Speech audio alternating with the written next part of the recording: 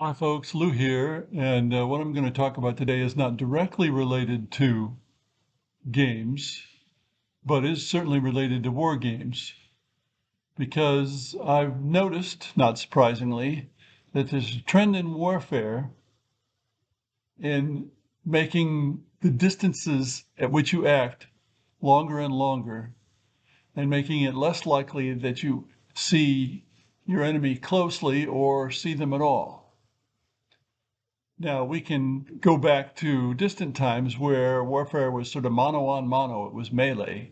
You saw the person who was trying to kill you, and you saw the person you were trying to kill. Then we get formations such as the phalanx. But still, the enemy is not very far away. It's different, but not that different. Now, there were missile weapons like slings, the kind of sling where you sling a stone, not the Y-shaped slingshots that moderns use. And there were bows, self bows, but they were pretty poor bows. And what happens in movies from this time on, or movies about this time on, is they tend to exaggerate how important missile weapons were.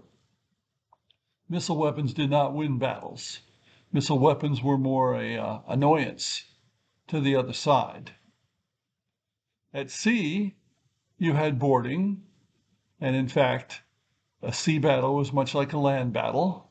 Yes, there were missile weapons, but again, it was bows, and they weren't worth a whole lot in the overall determination of who won.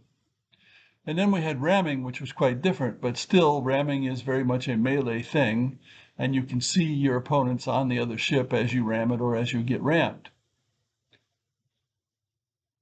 Catapults and ballistae, which I use as categories for the two ways you can cast missiles using the torsion of ropes, were not very effective. It was hard to hit anything, and so they didn't play much of a part. Or again, they didn't play an effective part.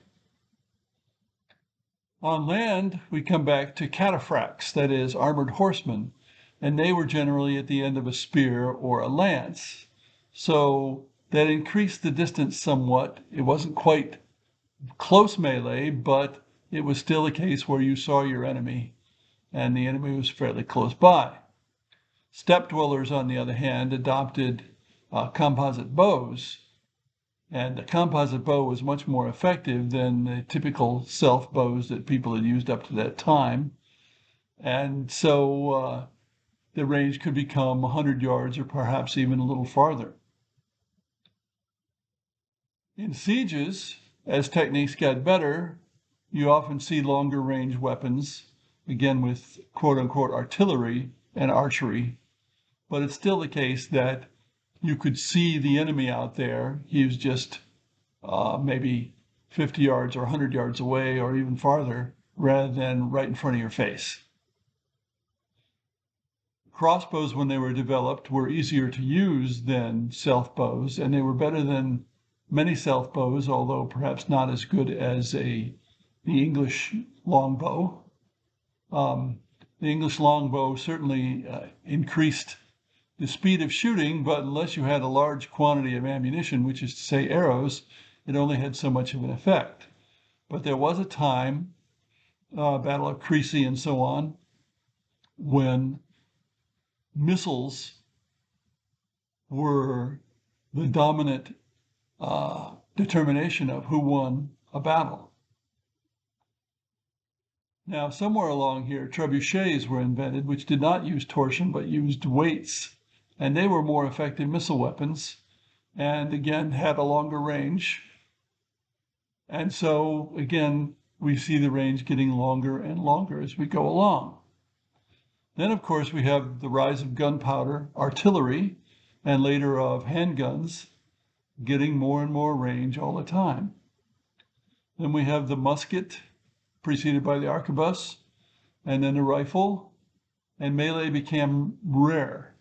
You might read about battles where there were bayonet charges, but as I understand it, usually before the bayonets actually met, one side or the other would quit. In other words, would run away.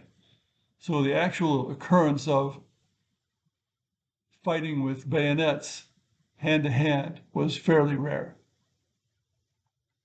When we get to the age of Napoleon and before, artillery becomes more and more important. And of course, Napoleon was an artilleryman in training, and artillery became the queen of battle if it hadn't been already.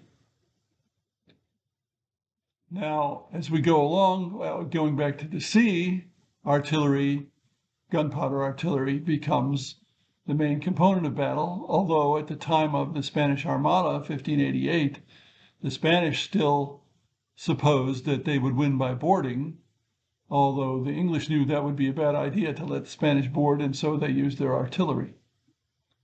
But in later times, then artillery was the main weapon. Although you could still have boarding in a battle between fleets. Boarding was very minor. It was artillery. You'd blast the other ship, knock down all the masts, and render it unable to resist, practically speaking, without boarding it. Boarding would occur only after it had surrendered. Well, so we get to the Gatling gun and the machine gun in the late 19th century. And in World War I, we get artillery barrages, which were applications of very large amounts of artillery in concentrated form, more perhaps than you would have seen in a Napoleonic battle, and more effective too.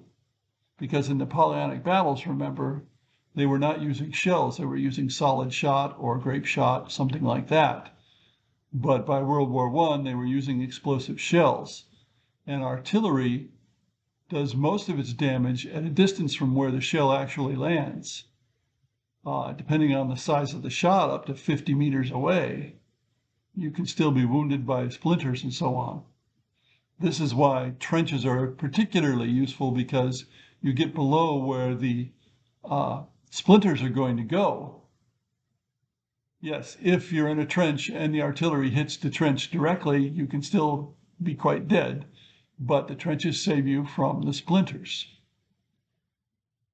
In World War II, we still saw artillery as what was most likely to cause damage, but then we had air power as well, bombs and machine guns and so on from the air.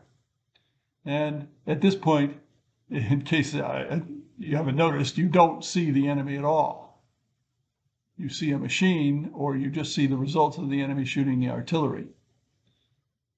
But we move up to today, thinking of the Ukraine war, and we have long-range missiles, we have unmanned drones, sea drones, air drones. You never see even a hint of a human enemy. You just see the machine.